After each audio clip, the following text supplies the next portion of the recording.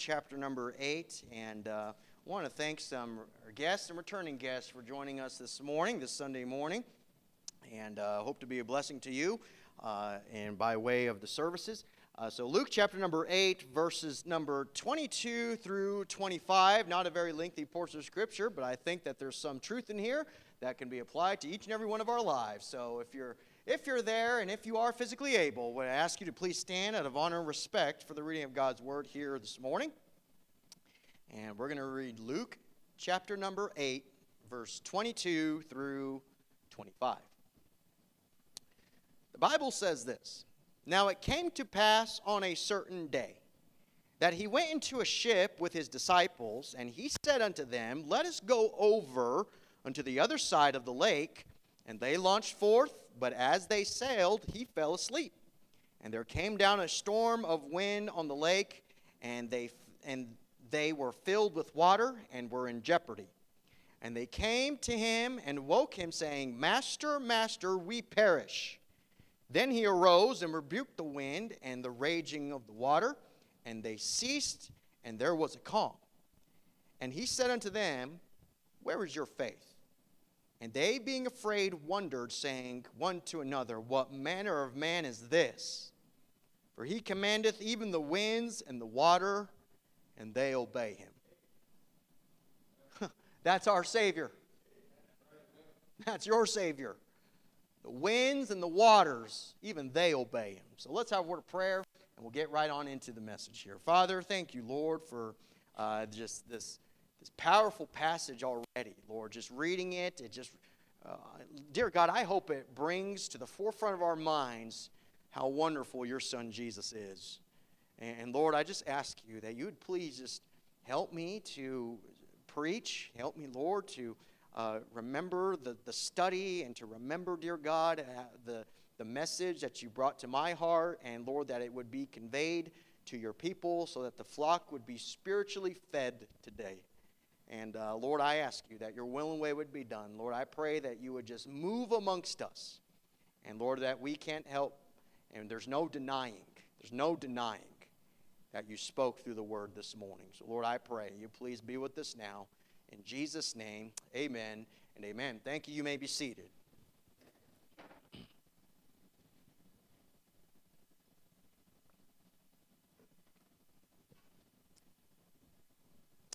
How many of you enjoy flying? And how many of you hate flying?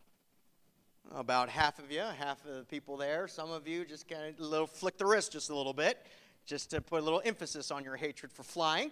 But I remember when I was in Bible college and coming home for, I don't remember what exactly, maybe a holiday, Thanksgiving, I'm not exactly too sure.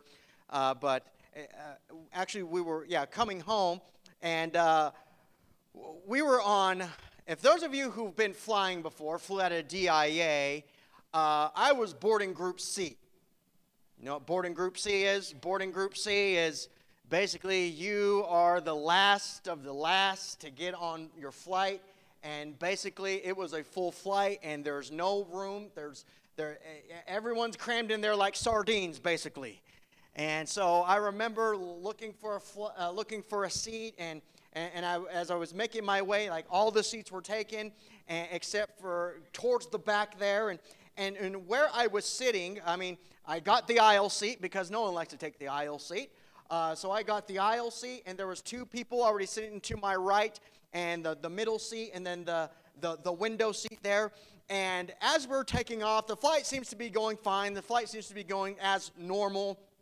But then for those of you who hate flying, it's a real blessing when you experience turbulence. Turbulence. I'll tell you what, turbulence will make you check your walk with God real quick.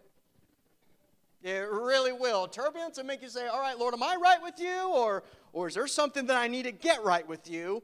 And come on now, if you've ever experienced turbulence, you know what I'm talking about. You get that gut feeling like you're kind of on a roller coaster. You're a bunch of liars. Yeah, you're 30,000 feet in the air. Then all of a sudden the plane just kind of drops a little bit, and you get that little stomach feeling. You're a little worried, just a little bit. Yeah, you're worried just a little bit. And so I remember we're on this flight, and there was some turbulence. I mean, it wasn't the roughest turbulence, but it certainly made your stomach a little queasy just a little bit. And so the plane would just kind of sink just a little bit, and people were just kind of rocking their chair, and people would be a little nervous. And I remember the person sitting next to me, she's with the crowd who hates flying. And so as the plane kind of sunk a little bit in turbulence, I just remember that she grabbed her friend's wrist. I mean, I'm talking like white knuckle. I mean, I just kind of glanced over there just a little bit, and it's like she's doing one of these numbers. like I didn't know if she was going to have a baby there or what. So. I mean, she was breathing heavy. She was grabbing her friend's wrist, and I remember her friend just kind of patting her on the hand and saying, "Hey, everything's going to be okay. Everything's going to be all right." And she's afraid for her life. She thinks she's not going to make it. And just kind of where I was sitting there in the aisle, I would just kind of be able to just kind of peek over and just kind of look down the aisle a little bit. And I don't know, maybe 5 or 6, 7 rows up ahead, this is what I see. I just see a little girl sleeping on her daddy's shoulder. Little girl just fast asleep. And here's the thing. Same situation going through. Same destination headed towards. Same turbulence experiencing. One is afraid for her life, and the other is fast asleep on her daddy's shoulder. Well, what's the difference? Well, the difference is this, an absence of fear. There's the difference. There's an absence of fear. Well, why the absence of fear? Well, because of so that little one, the only thing that mattered was who she was with. That's all that mattered. Who she was with. The only thing that mattered to her was this. As long as I am on daddy's shoulder, nothing wrong is going to happen. Nothing bad is going to happen. You know, as we look at our passage, this is a very familiar passage, a very familiar text, no doubt. The disciples, they were about to find themselves in a scenario as they were headed to a destination. What we're going to see here is that on a certain day, Jesus just determined to set sail across the Sea of Galilee with his disciples. Now, we're going to read the passage, and this passage is going to refer to as the Sea of Galilee as a lake. And to be quite honest with you, that's really what the Sea of Galilee actually is. It's actually a very large lake, and it actually sits below sea level, about 600 or 700 feet below sea level. And so what we're going to see is that Jesus, on a certain day, determines to sail across the Sea of Galilee with his disciples. Look at verse 22. Now it came to pass on a certain day that he went into a ship with his disciples and said to them, "Let us go over unto the other side of the lake." And they launched forth. So on this, now I'm emphasizing certain day because the Bible talks about a certain day. And on this particular certain day, the disciples became aware that the Lord Jesus had a purpose for them to go from one side of the Sea of Galilee over to the other side of the Sea of Galilee. So they became aware of his purpose. And so here's simply what they did. They knew his purpose, so they submitted to his purpose. They got in the boat. They obeyed his purpose. They got in the boat. They followed him. They followed his instruction.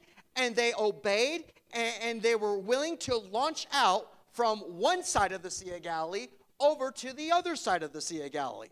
So let me kind of apply this in a certain way, church.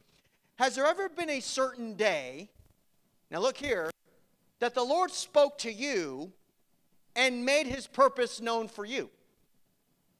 Has there ever been a certain day that the Lord spoke to you about a purpose that he has for your life? Let me inform you of something that you may already know or may have forgotten. Look here. Regardless of what stage of life you're in, the Lord has a purpose for your life. The Lord has a destination for your life. The Lord has something planned for your life, and here's what he's just desiring for you to do, to submit, to get in the boat. He's just desiring for you to submit and to obey and to get in the boat and to set sail to the destination that he has for you, ladies and gentlemen. Now, church family, please know this, that the plan that the Lord Jesus has for your life is a greater plan that you can come up with for yourself. The purpose that he has for your life is a far greater purpose than what you can come up with for your own life. Now, listen, as a believer, the greatest decision that you can make after your salvation is this: surrender to God. That really is it. The greatest decision that you can ever make after your salvation being the most important decision for your eternity, but after your salvation, the most important decision would be this. Now look up here. Look here, look here, look here. Get in the boat. Get in the boat. Go where he wants you to go. Do what he wants you to do. Surrender to whatever he wants you to surrender to, and just get in the boat. And there might be questions in your mind that say, well, why should I get in the boat? Why should I surrender to the Lord Jesus? Why should I obey what he has to say? Why should I do all those things? I mean, come on now. Listen, if I get in the boat, if I surrender to the Lord, then don't you understand, Pastor, that I'm like limiting myself? I'm limiting my future? Don't you understand that I'm limiting my life? And really what I just want to do is I just want to keep my options open so that I can do basically whatever it is that I want to do. So why in the world would I get in the boat? Well, that's a pretty good question, but let me answer it with a really good answer. You should get in the boat because who else is in the boat with you? I thought that was a really good answer. You should get in the boat because he's there with you. Jesus and his disciples, they launched out to sail across the sea. And then as they launched out, the circumstances changed on the sea. They took a drastic turn in the eyes of the disciples. Now look at verse number 23. What we're going to see is this. The Bible says, but as they sailed, he fell asleep. Now, if you don't consider the ministry of the Lord Jesus, you might think something like this. You might think something like, well, that's kind of a strange time to fall asleep. It's kind of a weird place to take a nap. Now, I've never been fishing on a boat, but I've heard of plenty of people who've passed out on the boat fishing. But as you're sailing across the sea, though, so some people might say, well, that's kind of a strange time to rest. It's kind of a strange time to take a nap. And okay, I'll give you that. It might be a little strange. It might be a little odd. But we also need to consider the life and the ministry of the Lord Jesus. Because several weeks ago, we've talked about it. We touched on it. Listen, church, we got to remind ourselves of this. The ministry of the Lord Jesus was constantly on the move. He was constantly on the go. He was constantly surrounded by multitudes. He was constantly preaching and teaching about the kingdom of heaven. He was constantly healing people. He was constantly on the move. Yes, there was times where he would get away in solitude, but even the times in solitude, he wasn't resting. In the times of solitude, he was spending time with his Father. And so there's plenty of times where Jesus is constantly moving, constantly going. And listen, I'll tell you one thing. I'm pretty sure the vast majority of us, myself included, we couldn't keep up with his ministry. We couldn't keep up with how much he was on the go. We couldn't keep up with how much he was on the move. I mean, come on now. Jesus, he would tell his disciples to feed thousands of people and to serve them. And then after that, then they would continue on in their travels. That's a lot of work. That's a lot of effort. And so now, finally, there's a little moment of a break in the ministry of Jesus as they're setting sail across the Sea of Galilee. And here's what Jesus does. He grabs a pillow and he rests his head. He goes to sleep. Church, we got to remind ourselves of this. He's 100% God, but he's also 100% man. And he got tired like you and I get tired. And he grow weary like you and I grow weary. Now, I understand he's God, but he's also man. And here's the only opportunity for him to find a time of rest. And then as he's resting, look at verse number 23 again. He says, but as they sailed, he fell asleep, and there came down a storm of wind on the lake. A storm of wind.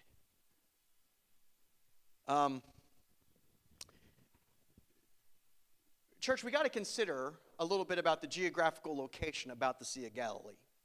And I've already touched on it just a little bit.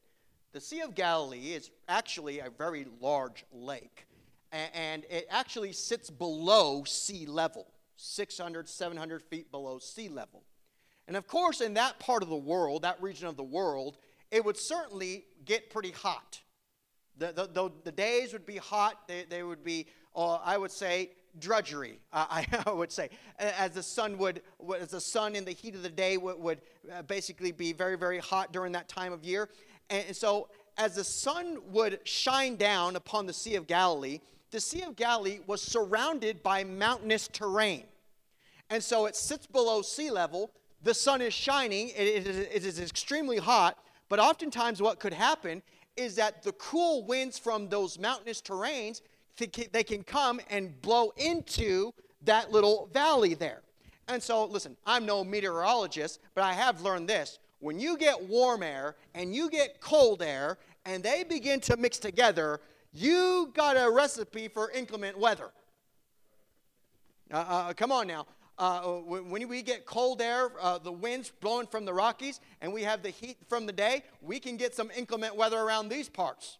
More so about the Oklahoma area, of course, Tornado Alley there. All that's because of the heat of the sun and the coolness of the air. They kind of mix together, and then all of a sudden you got inclement weather. And so basically that's the formula of what's taking place there on the Sea of Galilee. You have the heat of the sun. You have the wind, the cool winds from the mountainous terrain. They blow up onto the sea, and then before you know it, you got a storm on your hands. Now, here's the thing about being in a storm. You can at least take shelter when you're on dry land. When you're on the sea, there's no basement. When you're on the sea, it's not like you can just abandon ship. When you're on the sea, no. Listen, church, these are experienced fishermen. They know the ways of the water. They know their way around the boat. They know a way on how to manage. They know their way around that. But here's the thing, what the Bible says. The Bible says that they were filled with water and that they were in jeopardy and that they thought they were going to die. This is serious stuff here. Verse number 23, the last part of verse number 23 says, and they were filled with water and were in jeopardy, and they came to him, awoke him, saying, Master, we perish. I think I'd be a little worried if I saw more water coming in the boat than going out of the boat. Wouldn't you? I'm not a fisherman. Very rarely have I ever been on very many boats. But this is one thing that I know. Water's supposed to stay on the outside. Pretty simple guy. Water stays on the outside, not on the inside. And here are these experienced fishermen, and they're noticing water coming into the boat, and they find themselves in jeopardy. And these disciples, they go to their master, and they say to him, Master, we perish. Master, Master, we perish. Okay, now here's the thing, church. These disciples, they were willing to obey the Lord to get in the boat, right? They're willing to submit to the Lord, follow his instruction, and to launch out and to set sail to go to the other side of the Sea of Galilee. But here's what happens. When the circumstances on the sea changed, they were quick to believe they weren't going to make it. They were quick to believe, thinking, we're going to die. Now, church, listen. Please understand this. Let me have your attention here. We shouldn't think that surrendering our lives to the Lord is surrendering to a life without storms. Don't think that. Don't think that, hey, just because I've surrendered my life to the Lord, just because I surrendered to follow Jesus, just because I've surrendered to obey his will for my life, just because I surrendered that, don't think for a solitary second, church family. Now, please wake up. I know you're tired, but please wake up here. Don't think for a solitary second that just because you surrender to Jesus and do what he wants you to do in your life, that means you're exempt from the trials of life. That means that you're exempt from the storms of life. That means you're exempt from the hardships of life. Now, listen, I want to be very, very clear here. Actually, when you submit to the Lord Jesus, you should expect more hardships rather than less. We should expect adversity. We should expect there to be resistance. We should expect resistance from the world. We should expect resistance from peers. We should expect resistance from relatives. Listen, these disciples, they were convinced because of the Lord's silence that he didn't care. I mean, imagine. These are experienced fishermen. Water's coming into the boat. They're in the midst of this storm, and they look over at the bow of the boat, and then there is Jesus, and he's got maybe a blanket over his head, a garment over his head. He's just resting on a pillow, and he's just fast asleep. And they go to Jesus. Now I'm just imagining. Maybe they're shaking him physically. Master, Master, we perish. The Gospel of Mark, chapter number 4, verse number 38 says this. And they wake him and say unto him, Master, Master, carest thou not that we perish? Lord, don't you care that we're going to die? Lord, don't you care? No, can you imagine just kind of waking him up? You're just kind of shaking him. Don't you care? How can you sleep during this? I think that's a question we're all wondering. How can you sleep during this? He must have been extremely tired. How can you sleep during this? Don't you care? Okay, church, listen. I'm afraid that people, when they surrender to follow the Lord, and they surrender to serve Jesus, and they surrender to obey him and to follow his will for their lives, when a storm comes, I'm afraid many believers get bitter at God. They get bitter at God. And they figuratively, they shake their fist at God, and they say, whoa, whoa, whoa, whoa, whoa. This storm came because I obeyed you. This trial came because I'm following you. This hardship came because I'm doing what you instructed me to do here, Lord. And Lord, I'm trying to cry out to you. I'm trying to follow you, and I'm praying, but it seems like nobody's home. Your word says, knock and it shall be open. Well, I'm banging on the door and no one's answering. Where are you? Therefore, since you're silent, you must not be home. Therefore, since you're quiet, God, in the midst of my storm, in the midst of my hardship, you don't care.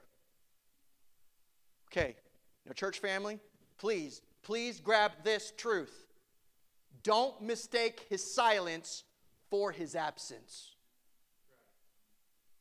Just because he's silent doesn't mean he's absent, church. Wake up, wake up, wake up. Just because he's silent doesn't mean he's absent, ladies and gentlemen. Look at verse number 24, second part there. It says, Then he arose and rebuked the wind and the raging of the water, and they ceased, and there was a calm.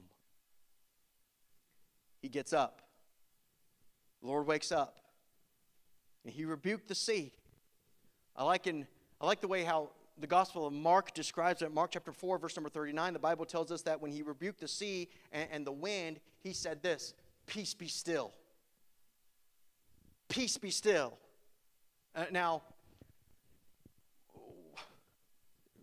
we might have a hard time understanding, well, how necessarily is that like a rebuke? Like, peace be still. Well, I have kids, and sometimes they need rebuking. Do you have kids? Sometimes do they need rebuking? No, Billy's an angel. Billy's a little devil. No. No. There's times where, come on, you probably have experienced this, or you probably have seen somebody do this. You might be having a conversation with a fellow adult or a fellow church member, and then all of a sudden there's kids that are kind of around you, and they're just kind of being loud. They're not being disobedient, but they're just being loud. And they're just kind of playing, and they're being rambunctious, and they're kind of maybe even screaming and running around a little bit. And listen, they're not being destructive. They're not being ugly. They're not being disobedient in any way, shape, or form. But you're having a hard time having a conversation with the person in front of you. Anybody? Anybody? Oh, okay. So here's typically a mom or a dad thing to do. Look at Junior and say, shh. Now, if Junior's smart, Junior knows to do this. Right? If your parents did that, did you know to do that? Just a simple shh. That should be enough. Honestly, parents, that should be enough. Shh. And they should know right away. Okay. Mom's serious. Or Dad's serious. I'm going to go play somewhere else. Shh. Now, the words be still, listen, the Greek words for be still, it means literally this, to make silent. It means to muzzle. So you have a bunch of kids playing, and all of a sudden mom or dad says, shh. Okay, I want to be quiet. Hey, you know what Jesus did to the winds and the waves when he said, peace be still? Now listen, he said this, shh. That's what happened. Peace be still. It's like he's saying to the winds and the waves, put a muzzle on it. He's saying to the winds and the waves, hey, hush up. Be quiet. And the moment he said, peace be still, listen, the Bible says that there was a calm. And listen, when he says, peace be still, listen, I truly believe this, not one more wave crashed into that boat. Not one more gust of wind blew through their hair. Listen, when he said, peace be still, listen, I imagine this, that Sea of Galilee was just like glass. Calm, quiet. Why is that? Because the Lord spoke and he has authority, that's why. And he said, peace be still, and all of a sudden there was a calm there, there was a silence there. And then the disciples, they're in just utter amazement, and they're saying, what manner of man is this, that even the winds and the waves, they obey him. That's our God. That's our God, church. So Jesus, he rebukes the winds and the waves, says, peace be still, says, shh. And then after he does doing that, here's what Jesus does next. He rebukes his disciples. Look at verse 25. Look there. See for yourself. And he said unto them, where is your faith? Okay, now church, look here. When Jesus says, where is your faith, he's not saying that they had a little bit of faith. No, according to Jesus, a whole lot of faith can move a mountain. Just a little bit of faith. But Jesus said, where is your faith? That implies this, they had no faith. They had no faith at all whatsoever. Because in Mark's account, Mark put it this way, why are you so fearful? How is it that ye have no faith? Okay, church, listen. When faith is absent in the midst of a storm, when faith is absent in the midst of a storm, fear will always be present. Did you catch that? When faith is absent, fear will show its ugly face. But you know how to combat fear? Faith. Because faith will always conquer fear. Yeah. Listen, these disciples, they were fearful that they were going to perish in the storm because they simply had no faith. The second part of verse 25 talked about how that they were, well, let me just read it again. I already said it. It says, and they, being afraid, wondered, saying one to another, what manner of man is this? For he commandeth even the winds and the waters, and they obey him. You see in the verse there where it says that they wondered. They wondered. You know what the word wondered means? To be struck with amazement. To be utterly astonished. That's what the word wondered means. Okay, now, come on. Put yourself in their situations. Put yourself in the boat. You wake up Jesus. You're the one who's waking him up saying, don't you care? Don't you care? We're going to die here. And then all of a sudden he gets up and he says, peace be still. And all of a sudden, shoo, just all of a sudden, quiet, stillness, not one more breeze, not one more wave, just utter silence there.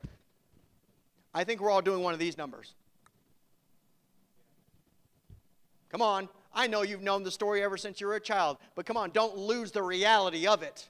Come on, you would be in utterly, utterly shocked stage. You would be in utter amazement there. And listen, that's exactly what the disciples were. They were in utter amazement. They were astonished. But here's the thing. They shouldn't have been. They shouldn't have been. Well, why is that? Because throughout the journey, as difficult as it may have been for that storm to have gone through, as difficult as it may have been, listen to this, church, Jesus was always in their midst. He was always present. Now listen to this. His presence is the greatest comfort that they could have ever had. In the midst of that storm, regardless of the circumstances, regardless of how big the waves were, regardless of how much water was coming into the boat, here's what they just simply needed to realize. Look over there. Look who's in the boat. Since he is present, that's our comfort. Since he is present, we're going to be fine. Since he is present, here's what we can have. We can have faith that we're going to make it through to the other side because he said so. Listen, as they obeyed, they should have had faith that his presence was all the assurance that they needed, that they were going to make it through this storm. And listen, church, it would be their faith that would have conquered their fear. Oh, now, church, now give attention here. As you make the decision to obediently follow the Lord, it's going to be your faith that will conquer your fears as you face storms in life. Did you hear that? Did you catch that?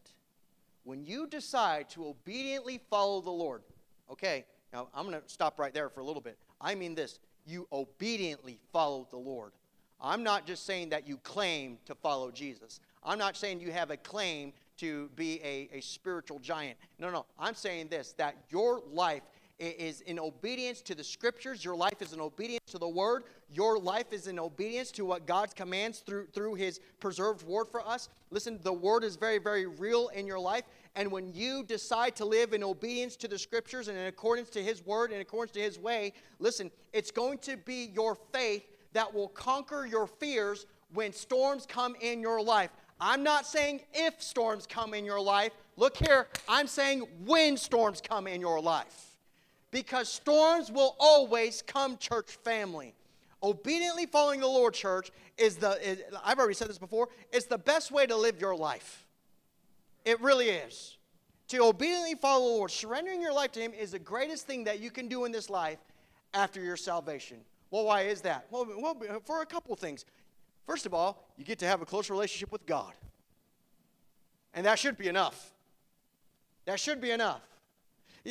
When you decide to obediently follow the Lord, well, let me put it this way. When you decide to get in the boat, when you decide to surrender to what He wants you to surrender to, here's the thing, you get to be used by God.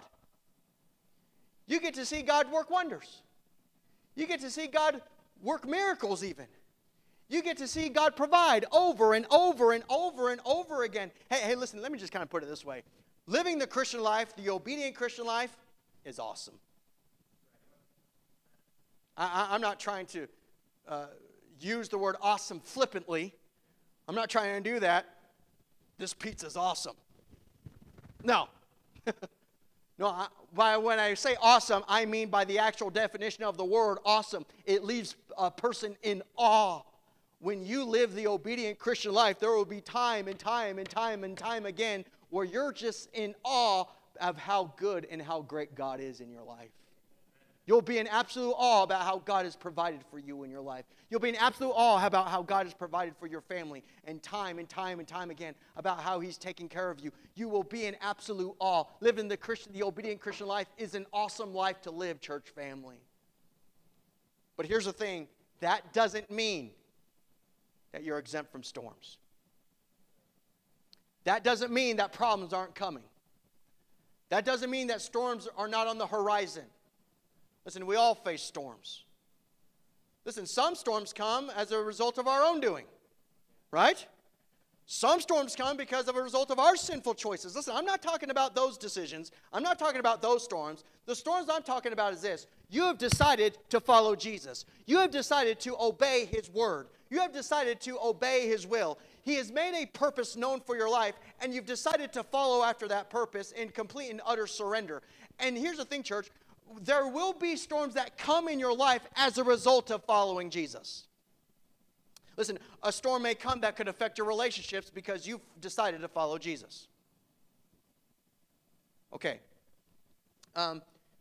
Consider this situation. Now, I hypothetically made up a situation, but I just want to get your opinion on this.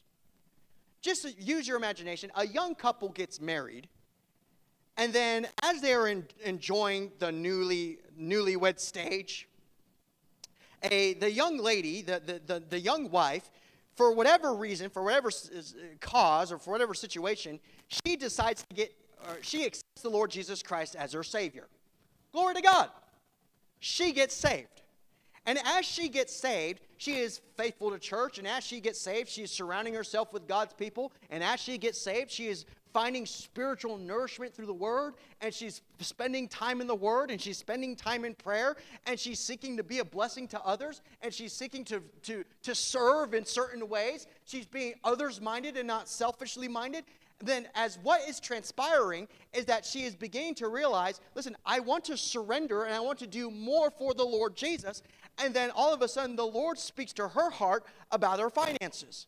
And the Lord speaks to her heart about giving. And the Lord speaks to her heart about tithing. God's people should tithe. That's all I'm going to say about that. God's people should tithe. But here's the thing. The Lord speaks to her heart about tithing. And so here's what she does. She goes to her unbelieving husband and says to her unbelieving husband, and let's just say that he's the breadwinner of the home. Let's just say that he's the one who's putting in the overtime to try to put food on the table and pay for the bills and to pay off the mortgage and to pay for the car payment. She goes to her husband and says, sweetheart, I've decided to follow Jesus, and I've decided to be surrendered to him, and that God has been speaking about my finances, about our finances. I think we should give 10% away of our income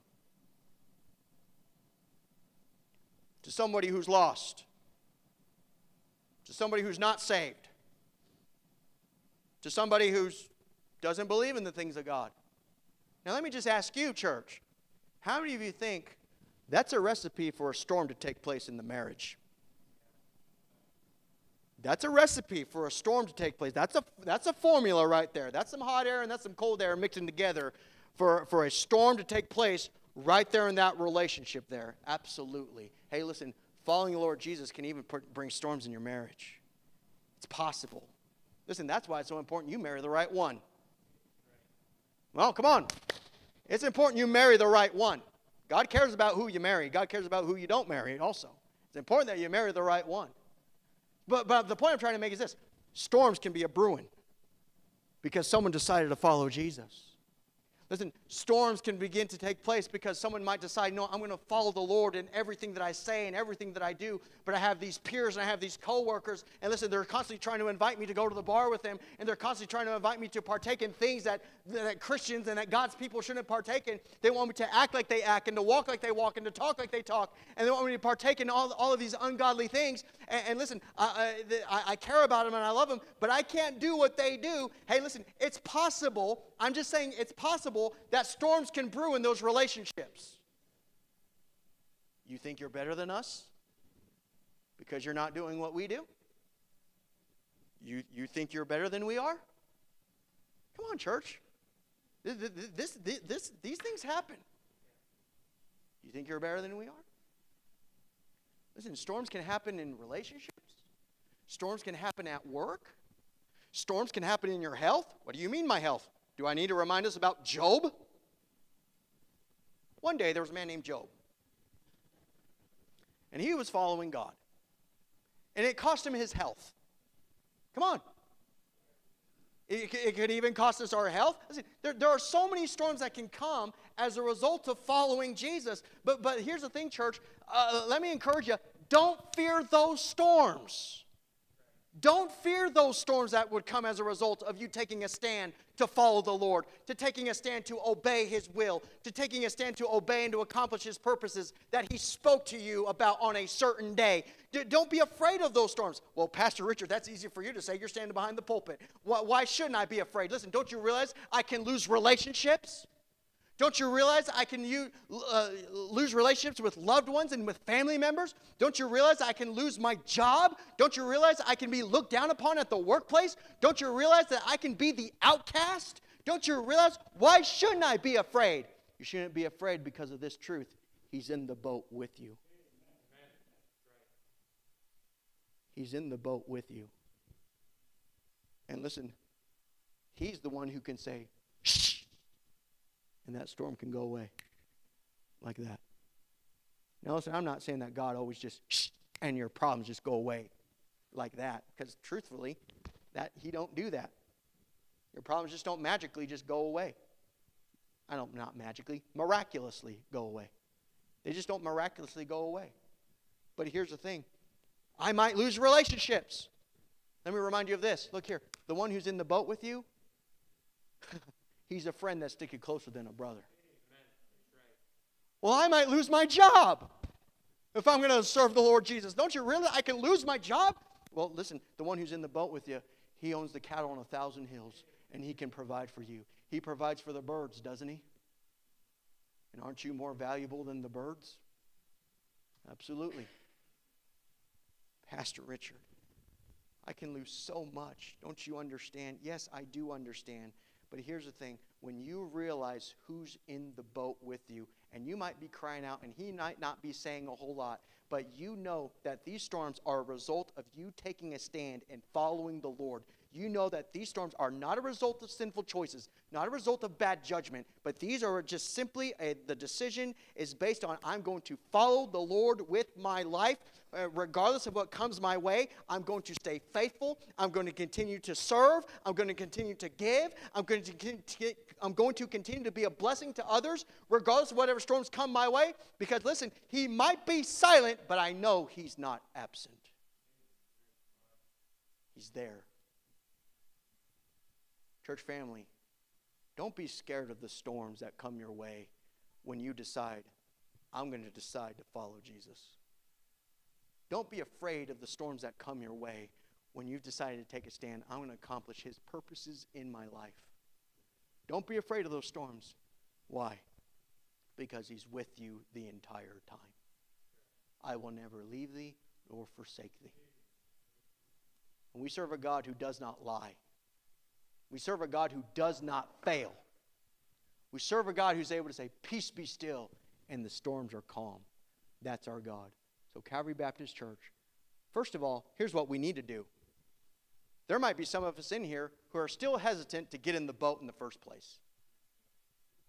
There might be some people in here this morning that God has been speaking to your heart about something, a certain day he's trying to make his purposes known unto you, and you've been fighting, and you've been resistant, and you've been really hesitant to get in the boat and truly surrender, and to truly commit, and to truly say, Lord, I am yours. Whatever it is you want me to do, that's what I'll do. Wherever it is you want me to go, that's where I'll go. Whoever it is you want me to witness to, that's who I'll witness to. Hey, listen, some of us are still hesitant to get in that boat. But listen, when you get in the boat, I'm not saying storms go away. Expect storms. But your greatest comfort is this. He's with you the entire time. He's with you all the way. He'll never leave you. He'll never forsake you. He might be silent, but know this. He is with you in the midst of your storm. Father in heaven, Lord, thank you for this morning you've given us. Father, there may be some folks here this morning that can honestly say that perhaps maybe their walk with you might be at a standstill, and maybe at a certain day you've revealed a purpose for them. You revealed a plan for them, and Lord, maybe at one point they did get in the boat, and maybe at one point, Lord, they did surrender, and they were involved, and they did desire to please you, but then all of a sudden something happened. And all of a sudden, a storm came. And relationships were being affected. Or maybe income was being affected. Or just the circumstances of life, Lord, had changed. And now, dear God, maybe there might be some people in here who are just bitter. And they're not willing to take another step.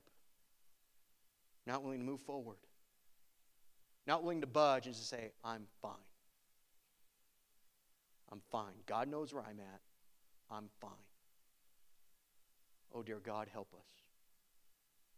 Help us, Lord, that that's not the case. Help us, Lord, to always have a surrendered heart, a surrendered spirit. And, Lord, yes, we will go through storms. And, yes, Lord, it could be at the expense of relationships. It could be at the expense of an employment. It could be at the expense of turning our worlds upside down. But, Lord, if we can truthfully and honestly, with a clear conscience say, these storms came as a result of just simply my obedience to you, These storms came simply as a result of my surrender to you. These storms came simply out of a love for you. Lord, if that's the case, and if we can honestly and truthfully declare such a thing, then Lord, help us to remind ourselves that you're with us. You're with us in our storms. And dear God, I pray that hopefully, Lord, that this would just be a reminder. Lord, I don't know of any particular storms. Dear God, I pray that you'd always help us to remind ourselves that you're with us. We love you, Lord. Thank you for being so good to us. In Jesus' name, amen. Amen. Let's all stand, church family.